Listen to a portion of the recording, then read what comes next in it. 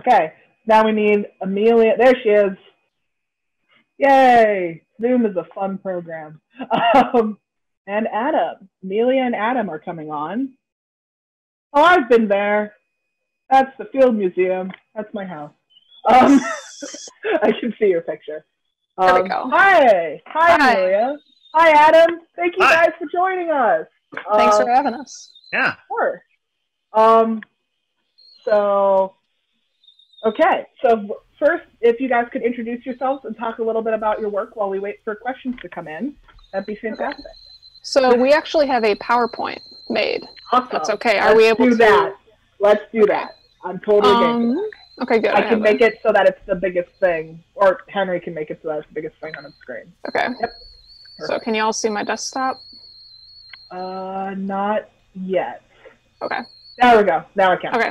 There good. we go. I'll get this opened up. And we can get rolling. I think we practiced First, I'd like to quick announce that I know Dino is going to be matching the first $1,000 of donation. So while you're donating now, you know that your donation will count for double. So this is a great time to donate and ask questions. Okay. Now. Alrighty.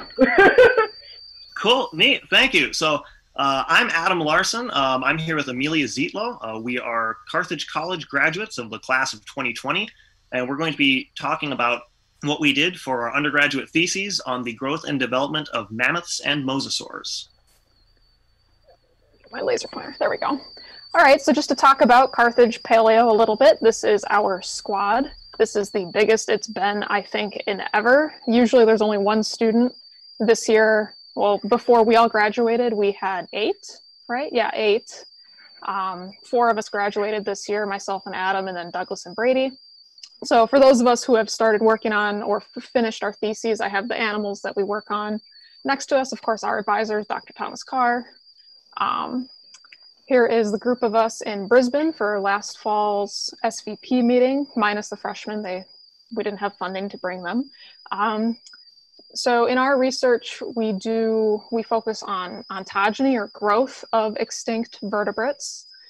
We also do some field work in the Hell Creek in southeastern Montana.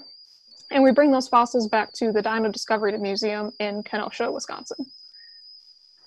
A little bit about myself. I am a senior. I graduated in the fall. I'll be starting my PhD at Richard Gilder Graduate School, which is at the American Museum of Natural History in New York. For my undergrad thesis, and hopefully for my doctoral thesis, I study mosasaurs.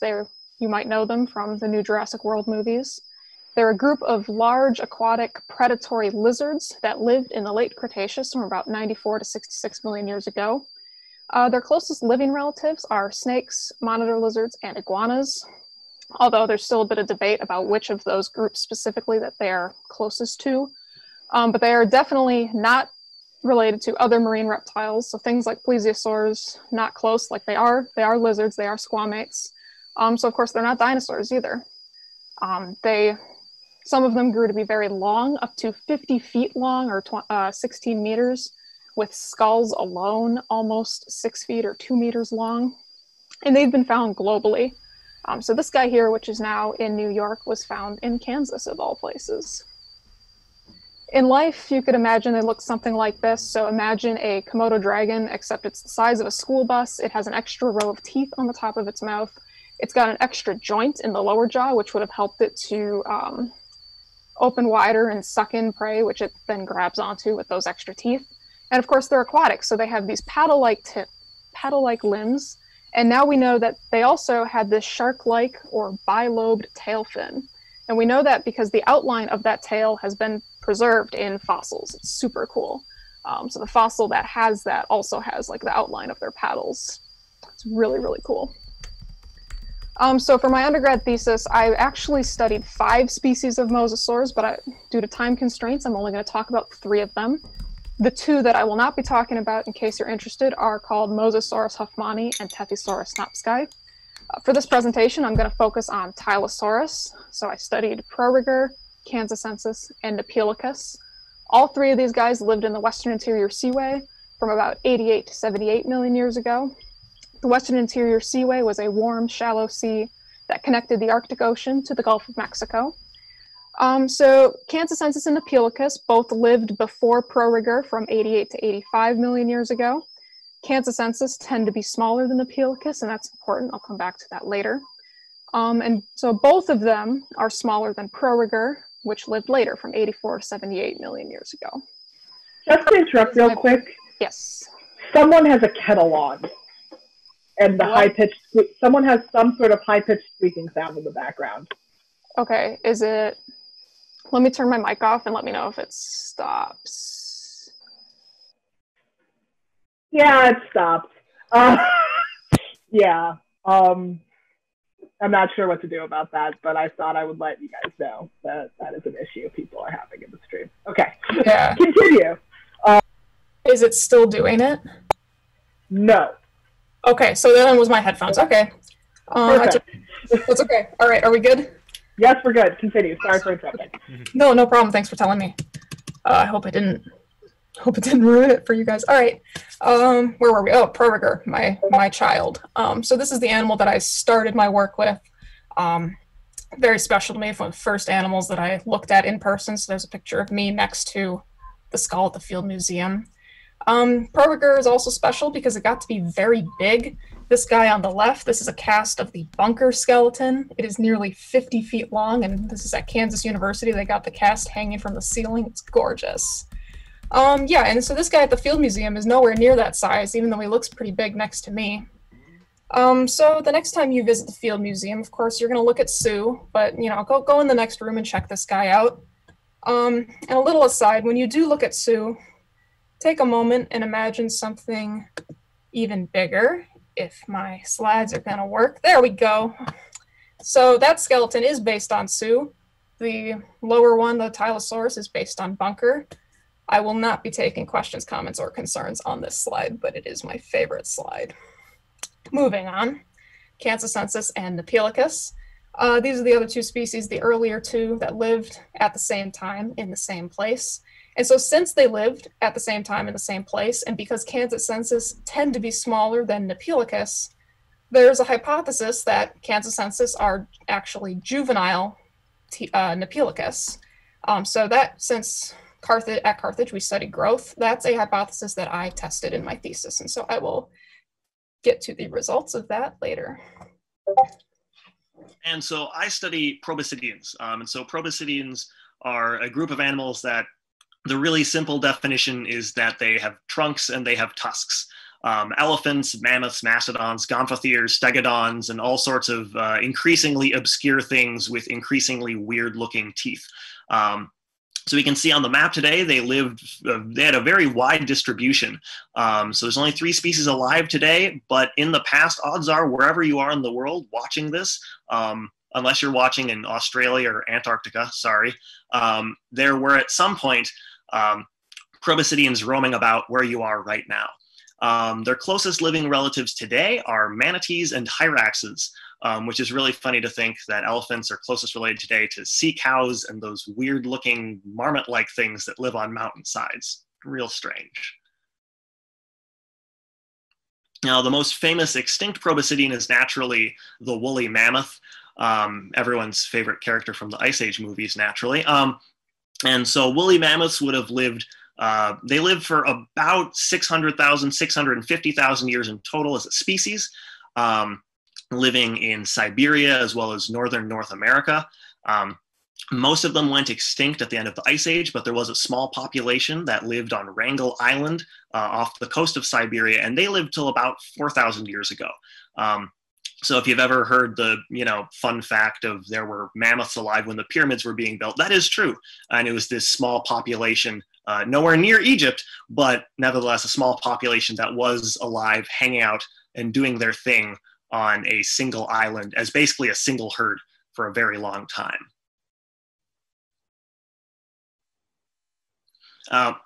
Proboscideans are nice to study because for a lot of the species, we have a lot of specimens.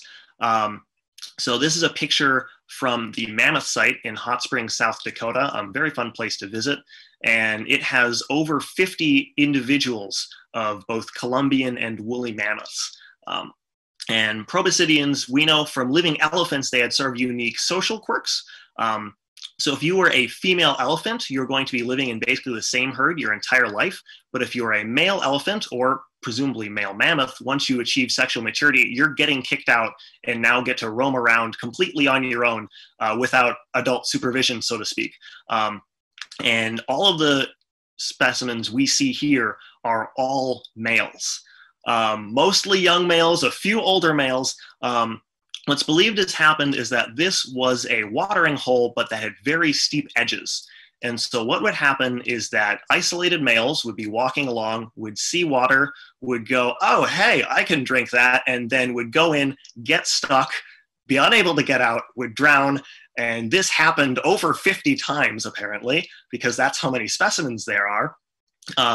And the females aren't falling in because these female herds would be led by matriarchs who would be older, more mature, intelligent individuals that would know, hey, we're not going to go and get a drink from that watering hole. It's a bad idea. Let's go on to the next one. So bad news for those mammoths, but good news for us because then we've got a whole bunch of specimens. Now, today, there are 3 living species of proboscidean. So the one we're most commonly familiar with, the one we see really often, would be the African savanna elephant. There's another species from Africa, though, that doesn't get nearly as much press. That's the African forest elephant. That one's a lot smaller. It's only been known as a separate species definitively for about 20 years. It's way less studied, in part just because it's small and lives in jungles and is way more difficult to study than something that hangs out on savannas. And then there's, of course, also the Asian elephant as well. And so in my thesis, I looked at 8 species of proboscidean, so the 3 species of living elephants, as well as straight-tusked elephants, 3 species of mammoths, and the American mastodon. Alrighty, so like I mentioned, at Carthage, we study growth in extinct animals, and we do this using a method called cladistic analysis of ontogeny. So because evolution, so this is based on the analysis or the analogy that growth, like evolution, is a hierarchical series of changes that accumulate over time. So in this example, let's imagine a bone, and as the animal gets older, the bone grows a couple of lumps, and these lumps show up in a specific order. We can code the presence or absence of these lumps just like you would an evolutionary character. So if the lump is present, it would get a 1, and if it's absent, it would get a 0. So instead of the 1 being, more evolved or derived, and the 0 being basal or ancestral, the 0 is less mature, the 1 is more mature. And if we have characters that progress beyond 2 states, then we just, code with higher numbers like you do in evolution. So we look at these bones, we look for specific features. They might be lumps or bumps, or they might be proportions or size or anything like that. We use all the data that we can get. And we code them out. We make these data matrices. And we take those data matrices and run them in phylogenetic software. In our case, we use PALP and TNT. And that gives us a tree. In an evolutionary study, this is a cladogram. In our study, since we're looking at growth or ontogeny, we call it an ontogram. So the way this works is the least mature animal is over here on the left, and they get progressively more mature as you move to the right. And in our diagrams, the most mature individual is indicated with an arrow. These characters here are the growth characters, the shared growth characters. So for example, specimen B is at growth stage 2. It has both lump 2 and lump 1, but it's missing lumps 3 and 4. So once we have the ontogram or the growth series, we can describe the growth changes or the growth stages. So this specimen A is the least mature, so it's stage 1, and it's diagnosed by the presence of lump 1, the absence of all the other lumps. Specimen B, stage 2, lump 2 and 1 are present, the other 2 are absent, and so on. Hopefully. And so cladistic analysis of ontogeny helps solve problems with how growth series are usually done. Usually when talking about growth, we categorize animals into sort of larger categories. So in this case, common things are we have juveniles, subadults, and adults. Now that is somewhat useful in sort of generally distinguishing things, but the problem is you can have a lot of variety within those very broad categories. for instance, if you were talking about growth in humans, I am a human adult. Green Bay Packers quarterback Aaron Rodgers is a human adult, and Morgan Freeman is also a human adult. We're all human adults, but we're definitely at very different levels of maturity. And so what cladistic analysis gets us is a high resolution growth series where each stage has specific changes. And so by looking at different stages, we can go and compare relative maturities much more specifically.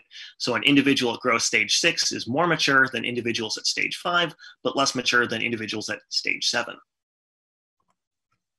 And so as an example, we have a human ontogram here. So the pictures on the ends of the branches, those are the 4 specimens involved. And so we've got growth characters plotted and onto the ontogram there. So adult teeth, wisdom teeth, gray hair, and hair loss. And so each individual represents a separate growth stage in this case. And so you can determine what growth stage an individual is at based on the presence or absence of the mature states of characters. So for instance, I am more mature than the baby because I possess adult teeth. That's the mature character state of that. However, I am less mature than Aaron Rodgers because I don't have wisdom teeth. In this case, Morgan Freeman is the most mature individual here because he has the mature character state of all 4 characters. So he has adult teeth, he has wisdom teeth, he has gray hair, and he has hair loss. Another cool thing that this method allows us to do is test for the presence of sexual dimorphism, which is when males and females look different from one another. This is limited, of course, to the skeleton or to the, for me specifically, I didn't mention earlier, I only looked at skulls. So it's limited to those characters. So for example, in mosasaurs, if males are blue and females are red, I won't know that because I don't have that information. But what it will tell me is if the males and females have different, if the bones themselves are different, or if they have different maybe patterns or patterns of growth from one another. And so how this happens is if sexual dimorphism is not present, the ontogram is linear. So it's just a straight line with specimens and the most mature at the top. However, if it is present, there's a couple different things that could happen. First of all, the ontogram could split or branch into 2 different groups. If our sample has juveniles and adults, the juveniles will be at the bottom. This split represents the onset of sexual maturity. And we get a group of males and a group of females because they're changing differently now. If our sample only has adults, it'll split at the base. And because they're all adults, they're all sexually mature, so they're already changing differently. And finally, the other thing that could happen is maybe there's not enough characters to support or to cause the tree to split, but the program might optimize individual variations that are shared among the sexes. So basically, in here, all these guys have character Z. Let's say those are the females. They have, let's say it's a bump on a bone. And these guys who all have character Y, which is a bump on a different bone, are the males. So they're sharing features that the other group does not share. So that's the other way that could show up. And how this relates to me testing hypotheses of taxonomy, so that Kansas and Naphelicus, are they the same or are they not? If they are the same, it would look like this here. So it'd be linear, and the Kansas are all recovered as juveniles, Naphelicus are recovered as adults. Or what could happen is maybe they're sexual dimorphs of one another. So in this case, one branch is all Naphelicus, one is all Kansas.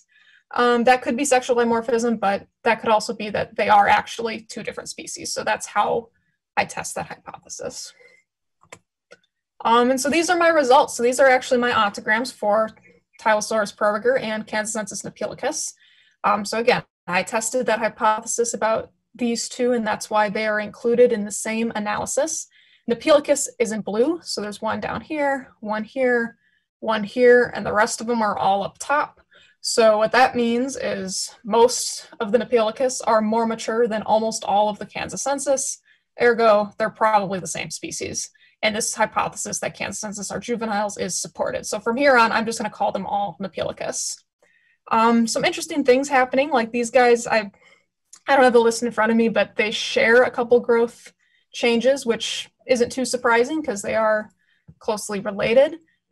Overall, what's happening in these animals is the skull is getting bigger, deeper, and more robust. The one bone in particular called the quadrate. It's this question mark shaped bone here. In this image up here, it's right above my little laser pointer there. It's a jaw joint bone, so it connects the lower jaw to the skull. It's also involved in their hearing. That bone is really important in growth. It turns out, like, it gets all these crazy bumps and ridges on it, and I'll talk about it a little more later. So that is happening in both of these guys, and then also in the other two mosasaurs that I looked at that I'm not talking about here. And then finally, another interesting thing that I found was that the snout, or the snoot, if you will, of these guys, the premaxillary rostrum, in the juveniles, it's really slender and kind of gently rounded. And in the adults, it gets really big and knobbed, which is interesting because Tylosaurus means knobbed lizard. So this character that these guys are named after is actually something that grows in as they get older. Something else I did, so now that I had the growth series, I could test other hypotheses. So one of the things I wanted to know was, can you tell how old a mosasaur is, in this case Tylosaurus, by how big it is? So the two measures of size that I used are skull length, which are these graphs on the top, and quadrate height, so that's that jawbone, because not all the skulls are complete. And short answer is, yeah, you can, if you have a skull in front of you and you know how big it is, you can take a stab at how mature it is, and you probably won't be wrong. However, I think, yeah, in every one of these, it's important to note that the most mature individual is not the biggest. So these two dots here, not the biggest, and in Nepelicus also, not the biggest. And that was also found in the recent study on T-Rex growth. The largest individual was not the most mature. And here's another look, or closer look at these quadrate bones. The top are Proriger, the bottom are Nepelicus, and you can see how they are changing as they grow up. So this is from the least mature animals are on the left, progressing to more mature. So this is actually Bunker. This is that big guy hanging from the ceiling in Kansas University. I guess to point out a cool feature is this bump here. It's called the infrastapedial process. It's been mentioned in the literature. People have noted that it changes, but they didn't think it was due to growth. Well, let me tell you what. It's really small and subtle here, and it grows in and gets real big and exaggerated.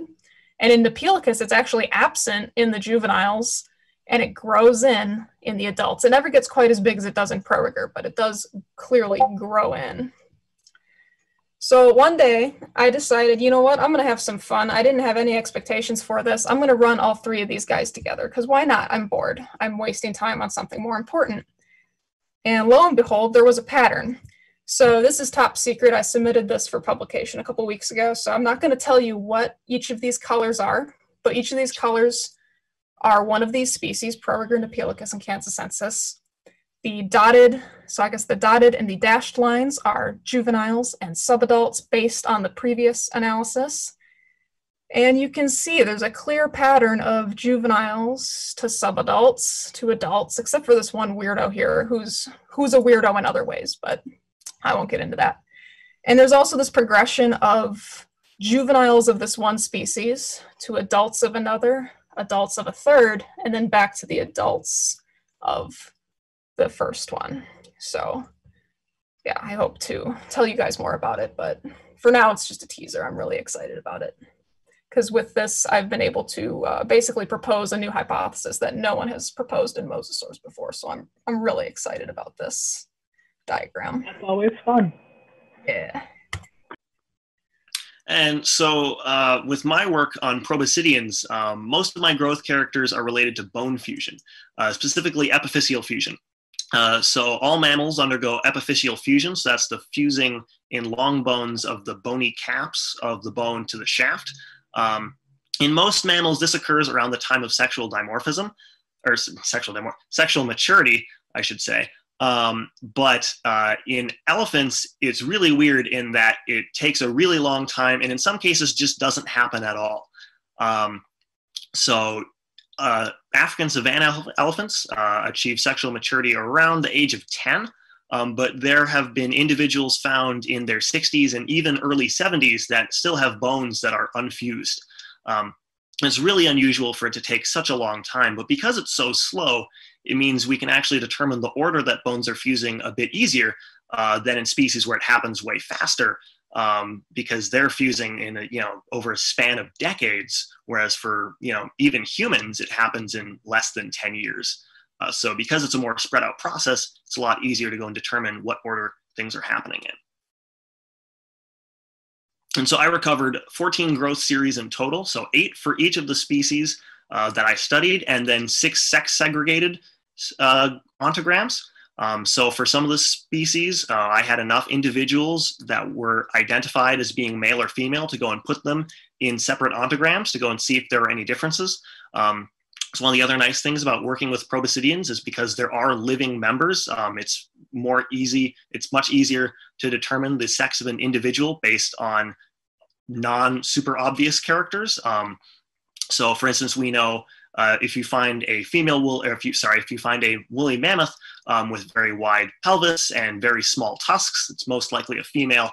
There are also other things you can do to determine the sex of these individuals, and that allows for sex segregated trees to be done rather than the other methods that we talked about previously. One of the neat things of these growth series is that in general, they align in a lot of ways. And so we can actually find a sort of consensus growth series for Elephantidae as a group. So that would be the group that includes elephants and mammoths. Sorry, mastodons, they're outside of that group.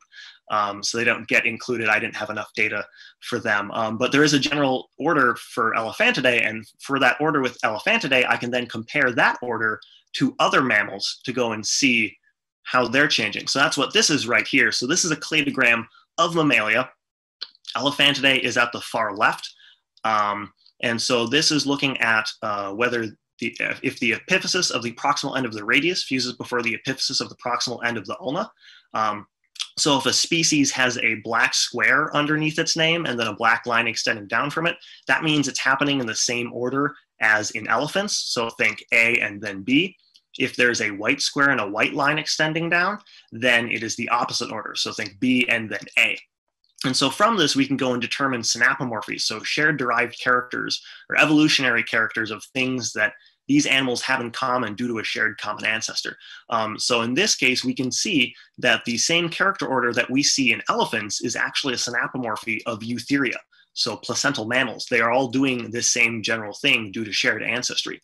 And the opposite order is actually a synapomorphy of both marsupials and primates. Which is interesting. And then we've also got an autapomorphy of rhesus monkeys doing their own thing and converging on the general mammal plan again. Now there's the most unusual synapomorphy that was found would be the epiphysis of the distal end of the femur fusing before the epiphysis of the proximal end of the radius. So if you look here, that happens in elephants, and then in all other species of mammals included, except for one, it's the opposite order. So B before A is the synapomorphy of all mammals, and then elephants and koalas are the exception.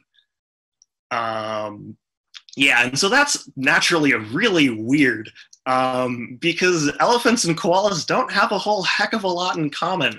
I mean, elephants are giant and walk around a lot of the time and eat all sorts of plants and travel long distances, and koalas spend most of their time asleep in a single tree eating a single kind of leaves. So as to why they've converged on the same sequence, I'm really not sure. Previous research has found that the order of these bone fusion sequences tend to be more due to phylogenetic influences than morphological influences. But it still raises a really big question of why the heck are elephants and koalas doing their own thing when basically all other mammals that I've looked at are doing the opposite, which is strange. But hopefully someday I'll figure it out or someone else will figure it out. And that's all we've got for you guys. So we obviously thank the Dino Nerds for Black Lives group for inviting us to present here, the Paleo Squad. Thank you guys. And yeah, thank you guys all for coming to watch us talk. And we'll take questions now, I guess. Yeah, people are currently trying to think of questions to ask. We got a couple questions without Thank you guys so much for joining us. That was really fascinating. I'm also just amazed that such two such different groups, mosasaurs and mammoths, could be brought together into one presentation. And so seamlessly. It's amazing. So thank you for that. If there's anything else you'd like to throw in that you feel like you forgot during your talk while we wait for any questions, that's fine. Right now, we don't have anything scheduled, so you can stay as long as you would like, because what's scheduled next is me and the other people who are awake in the middle of the night doing anything we can to get people to donate. So that's the next thing on the schedule. So there you go. Can you guys hear me on the Zoom chat? That was really great. Thanks for having us. Yeah, of course. I guess not. Work. Someone called me out for saying it was the middle of the night. In my defense, it's 10 p.m. where I am. Anyway. It's 10 p.m. Also, we got a couple questions without donations. Where are they? That is a fantastic question. That is a fantastic thing. Are there any predators preserved with the mammoth death trap? As for off the top of my head, there aren't any full large predators that I remember from when I visited. And I mean, there are remains of basically other things that fell in. They've got a lot of just other stuff in there. It's actually a very good microfossil site. Just because it was this pond, they've got all sorts of little tiny things of seed pods, plants, little shelled animals and stuff that they'll find. So they're very definitely a lot of detail-oriented digging out of things, of going through. Right. They sift things, got that all set up to go and find all sorts of other things that are able to tell us about the climate and other conditions. But I don't think they have any like. There's one. There's a cave bear. They have one cave bear skull. Right. Yeah. Okay. So okay. For Montana, when we went out to Montana, we stopped there, and they're like, "Yeah, we have one cave bear, and it's locked up in a secret place, and like one person has the key." Okay, but yeah, one cave bear, but otherwise, yeah, no. Yeah. Yeah. How do you untangle the ontogeny of the two tylosaur species from Pedomorphosis? From Pedomorphosis. Yeah, sorry, I'm not pronouncing that correctly. No, that's a good question. Because similar things happen in Proriger. So, like, from comparing these guys to Proriger and to the other two that I don't talk about them just for time, but the other two are doing similar things. So, like, and then in, like, I showed the pictures of the quadrates. I don't have the bones labeled, but it's basically a progression of Kansas to Nepelicus. And so, and then the thing about Pedomorphosis is the definition of it is truncation of development in a oh god, I'm messing up. Ancestor, just descendant. Okay, truncation or slowing of development in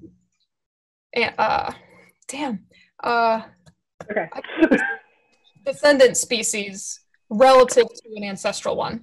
And that's not the case because they lived at the same time, so they are not each other's ancestor per se. Like, unless the problem with mosasaurs is the stratigraphic data, especially American ones, the stratigraphic data is kind of garbage. So it could be like, I'm kind of hesitant about this because my data set is kind of skewed. Like, I have a lot more Kansas than I do Nepelicus, and that's just because the museums that I've been to have more Kansas. I haven't been to, I think Yale has like a bunch of Nepelicus. So I'm still hesitant, but also like the method's solid. The method's solid, and then that I'm not gonna talk about that. I guess I can say the third one where I ran all three of them together, there's more evidence. So that would have picked up pedomorphy, but that it doesn't happen to put it. But that's a good question. There's actually another hypothesis of pedomorphy in Proriga, because it's a later species. They have this like ridge on their forehead. and Nepelicus supposedly doesn't have it. So but Kansas census do, so they were thinking, oh, the Ridge is a juvenile character, and then it goes away in the adults, and Proriger, it just keeps it. Well, I looked at the other mosasaurs, and they all have it. Nepelicus, and specifically only 2 specimens, don't have it. So that's actually an instance of, it's called paramorphy, which is the opposite of pedomorphy, where it's an extension of growth relative to the ancestral species. Because one of the other species I look at, Tethysaurus, is a really basal ancestral kind of lizardy guy. Yeah, no, that's okay. Okay. Someone has also asked, wow, is there only a skull at the site? I can't remember. With the cave bear they're asking? I think so. I only have the context I'm given.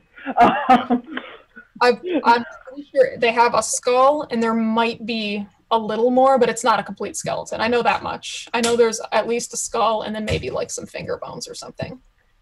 Yeah, it's not as nice it's not like the La Brea tar pits where you've got a whole variety of things. It's the mammoth site because it's legitimately like several dozen mammoths. I think it's 52. I could be off by a few mammoths. You know. That is a mammoth amount of mammoths. Yeah, 51, I believe. There's 48 Columbian mammoths and 3 woolly mammoths in some form. I include, I believe, 2 Columbian mammoths from the mammoth site in my data set. The woolly mammoths are only represented, I believe, by teeth, which makes it a bit tricky to figure out about bone fusion when all you have is a tooth. But right. Fair enough. Petition to replace all currency with mammoths. I mean, I feel like that would go poorly, but well, I mean, it's a joke suggestion, but yeah, okay. I'm not promoting going and using mammoths as money, but I will go and say that is a really bizarre quirk of, because mammoths are extinct, they're not protected by conservation laws that protect endangered species. So it is legal to trade in mammoth ivory. I'm not saying go out and get yourself mammoth ivory, but this is a thing. And so, for instance, the Nemets reindeer herders in Siberia, there's actually some of them that make their livings going out and finding woolly mammoths that are just sort of thawing out of Siberia. I believe it was, I think Vereshchagin, who's a Russian mammoth researcher, has estimated that there's possibly several 100,000 woolly mammoths that are frozen in permafrost across Siberia, just because it preserves really well. It's a really large area. There's not a whole lot to mess with them there. But yeah, so in terms of today, that is sort of is a thing. But in terms of past things, mammoth would have been, or mammoth things would have been traded. We have little mammoth, we have carvings of mammoths in mammoth ivory, which I think is kind of fun.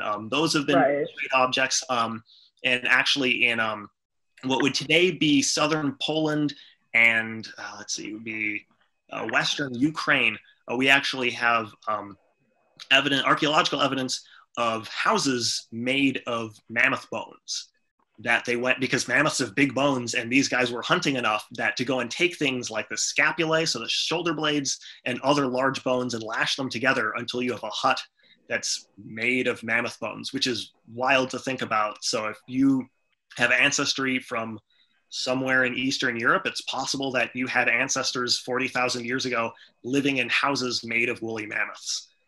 That's really wild at the end of the day. We do have a question for Amelia from Tim Gannon that is accompanied by a donation. I must have missed this part of the presentation, but how are mosasaurs lizards? How are they lizards? Oh boy. A whole list of morphs that I don't have memorized. So I give a whole spiel on this, like when it's not. The presentation we made for this is kind of our more public presentation, like for people of all levels of science kind of thing.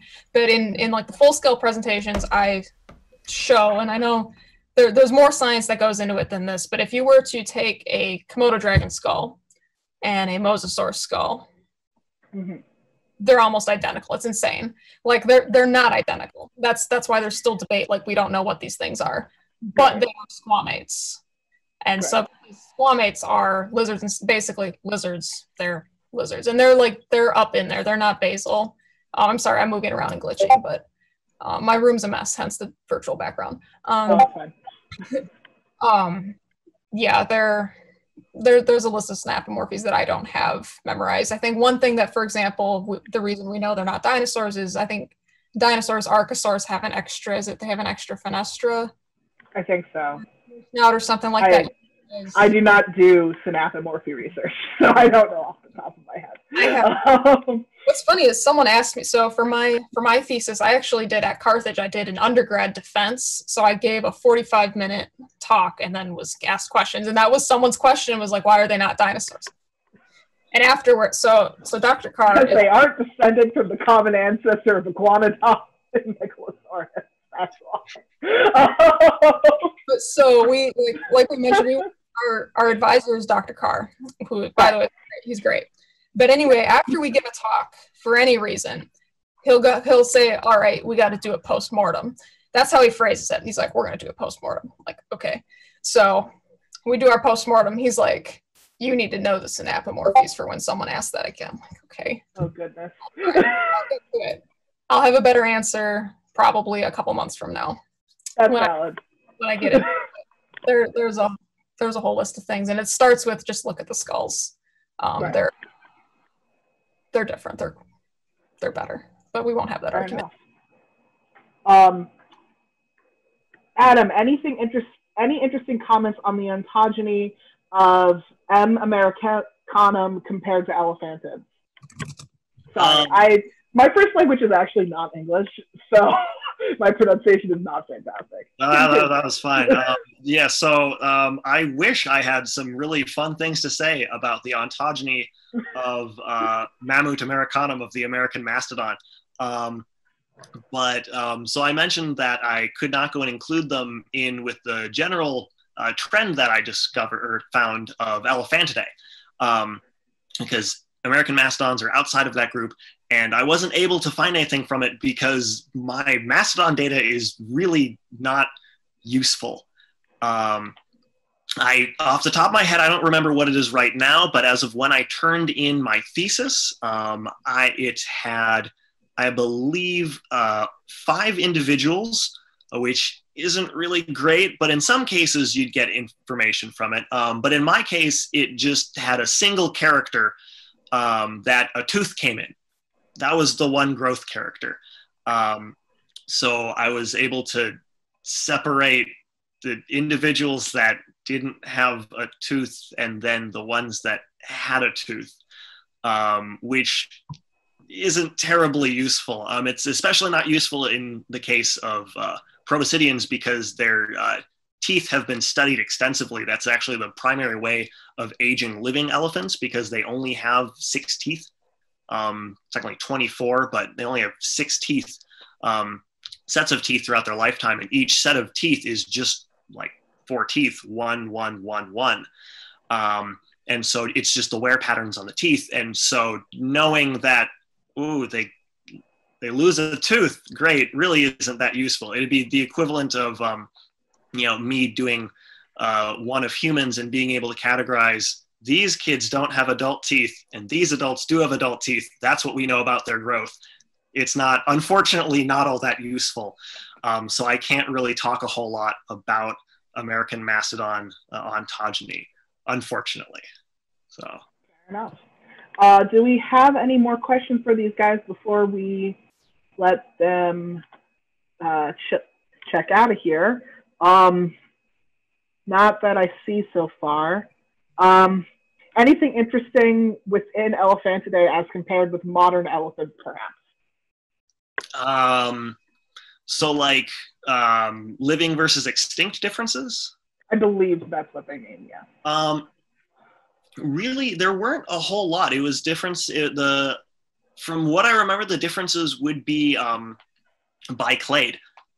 So within Elephantidae, so one clade would be, so weirdly enough, Asian elephants are closer related to mammoths than they are to African elephants, both savanna and forest. Savanna elephants and forest elephants are sister taxa, but then Asian elephants are over basically on the line getting towards mammoths. So if you want to think of an Asian elephant as a non-hairy mammoth, you could in some ways. Or a proto-mammoth. It hasn't hit a growth spurt and grown out the hair yet. So the differences are more in those clades than any differences between the living ones and the extinct ones. All right. Well, is it true that some Asian elephants have some mammoth DNA mixed in from possible inbreeding? I believe so. Don't quote me on that, because I'm no geneticist. Right. That wouldn't be surprising very much. That wouldn't really be surprising. That there'd be something in there, because I think in this scenario, I'd really have to think about what the natural range of Asian elephants is, of how close they would be, because they're adapted to such different habitats. Just because mammoth fur for woolly mammoths can be, a single strand of hair can be 3 feet long. It's like 18 inches to 3 feet. So it's very long, thick hair. Whereas Asian elephants don't. Right. So they're living in different areas. And so I'd have to go and check a distribution map of historically where Asian elephants were, because, they would have been in southern China a heck of a lot more than they are right now, just because of people, things like that.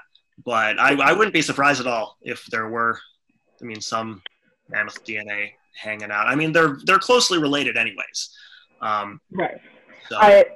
I felt the need to let you know that the chat has decided to call Asian elephants peeled mammoths, which is it's terrible. Something I'm never going to get out of my head. So thank you, chat.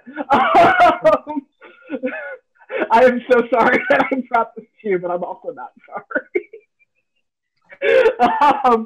All right. So I don't know when you guys want to head out. We do still have a couple other questions, but I don't want to keep you here too long because, Are they just through the email, or are they in the chat? They're in the chat. So these aren't donation questions. So you're also under no obligation to answer them. Okay, I have to say, so actually, funny thing, so Carthage Paleo every Monday and Friday has been having a Google Meet hangout to, stave off the loneliness. And so right. I could hit up the chat and answer people if there are things that I can answer, but okay. Yeah, no. Yeah, go for it. Otherwise, I like answering questions. So. These are the people who brought us peeled mammoths.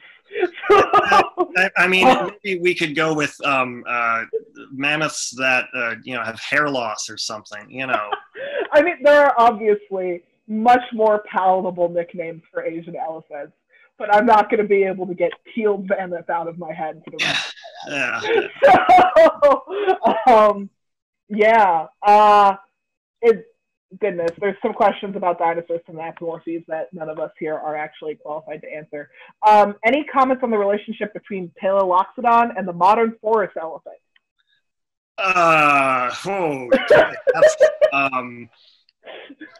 So much range. They're related. I can tell you that. But they are in the same general neck of the woods. It's closer related to that than they're closer related to each other than they would be to mammoths or Asian elephants for that matter. And significantly more than that of mastodons. Mastodons diverged from other mammoths 25 million years ago. So they've been kind of going and doing their own thing for a while, or were doing their own thing. Right. But I can't comment a whole heck of a lot on the relationships there. Paleoloxodon, from my research, isn't one of the species that I have real great data with either. Sure. So I haven't focused as much on that as I have with other ones that I just have more specimens and more data to go and look at. So. Sure. We do have another thing. I mean, everyone has questions. How do you feel about talks about de-extinction and attempts to bring back the mammoths?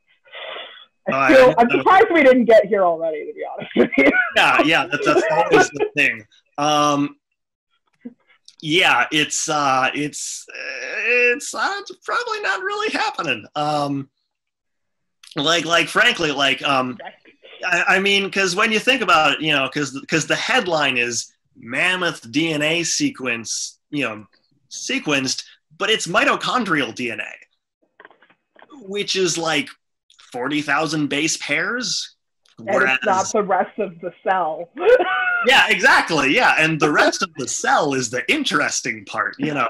The mitochondria is this, well-conserved thing of, I mean, if you gave an Asian elephant woolly mammoth mitochondria, it's not just gonna go and start sprouting hair like it's, taking, doing that laser hair cap or something, or, taking over-the-counter treatments for it, Right. In some ways it would be cool if we could, but it's really not at all likely to happen. I mean, people are going to try, certainly. Of course they are. And I mean, go for them. Like, that's, it's cool to try. But it does raise a whole bunch of really just sort of like, oh, gee, didn't think about that questions when you think about it further. Because what do you do with these animals? Do you go and you just sort of make one, and then I have a mammoth now. What do I do with it? There are more more hypothesizing ideas, kind of further out there ideas of that you could introduce herds of mammoths back into Siberia, and that they would actually go, and it would be a return of a capstone species to the area, like elephants are in Africa, in this African savanna. And so that if you reintroduced woolly mammoths into Siberia, that would actually like change the habitat there and, do all sorts of things. I think one of the ideas was that it would help with like climate change and stuff, or other things.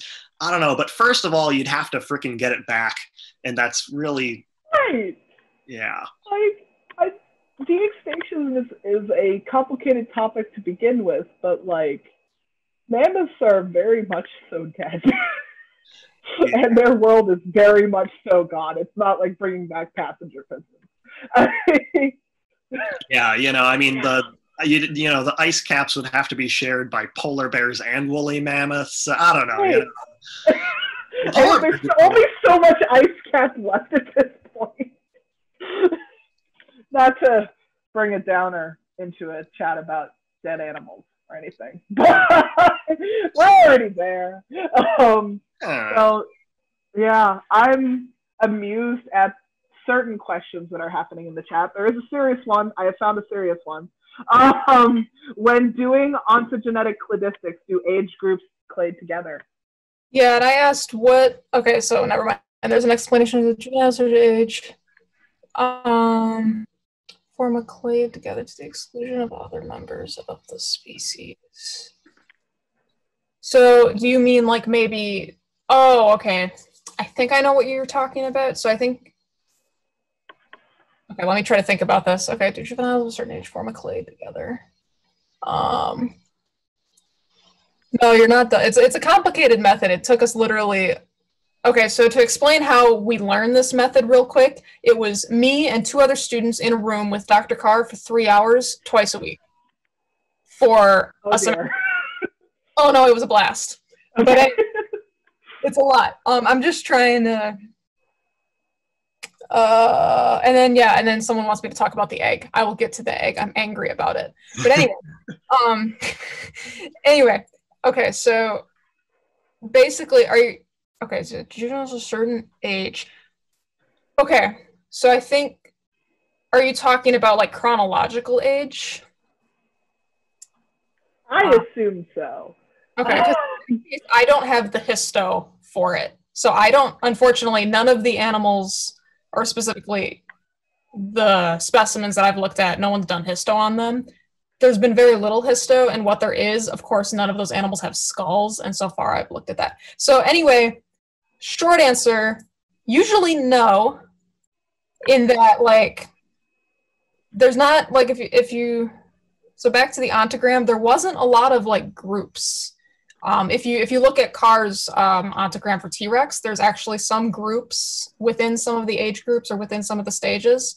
And that can happen if you just have a lot of specimens. He has more than I do.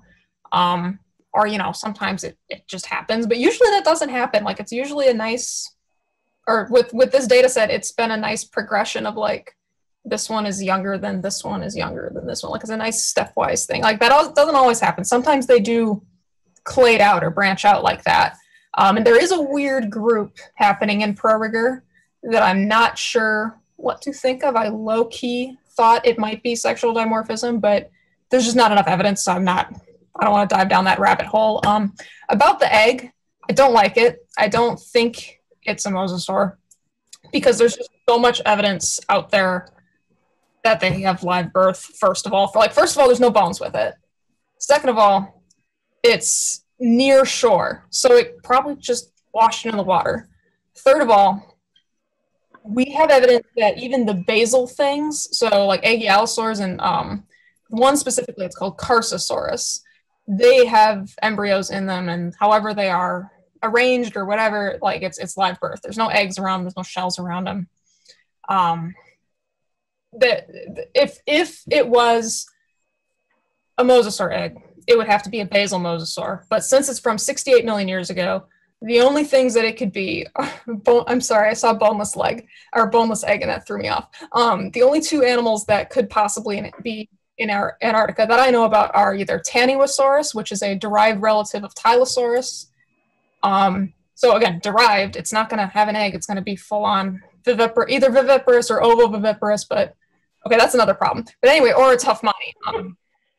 Huffmani is great, by the way, because it's big and it's been found like all over the Atlantic. So I have lots of memes about Huffmani that unfortunately I couldn't share with you guys today. But anyway, so the other problem with that paper that I have is that they don't quite seem to understand eggs or reproduction. Like, they talk about a vestigial egg. Like, oh, things that give live birth, the reptiles that give live birth still have this vestigial egg. It's like, no, they don't. Some do, and those are called ovoviviparous because ovo egg. What happens is the eggs, they still hatch inside the mother. Like, and I guess the eggs would be expelled after that, but Right. I disagree. I don't know what it is.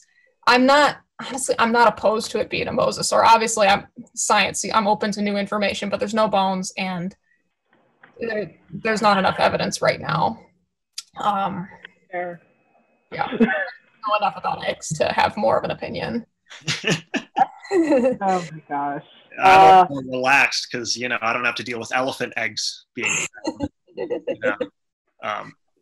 I will add for my stuff there are not age clusters, but at least from estimates of chronological age that have been done based on tooth wear research. The tooth wear based chronological ages do align with the growth stages of maturity for most of the species that I have. Okay, cool. Do we have any more questions, or are we finally going to allow Adam and Amelia to escape? Not that you haven't been enjoying this, but, etc. I'm amused at all of the "can I offer you an egg" in these trying times. because scientists are a bunch of nerds. Yeah, I think we've got everything covered. So thank you guys so much. Oh, we got one. Check the Discord. Thanks, Henry. I am able. Could mosasaurs vocalize like whales do? I have no idea. I'm gonna say no, just Right. based on let's cite Whitmer. Is it Whitmer 1995, the extant phylogenetic bracket? Let's go to that. Yeah, 95. Yeah. Yeah. So if they sounded like anything, it would be a lizard or a snake. So I'm guessing they hissed, probably, but I don't think they.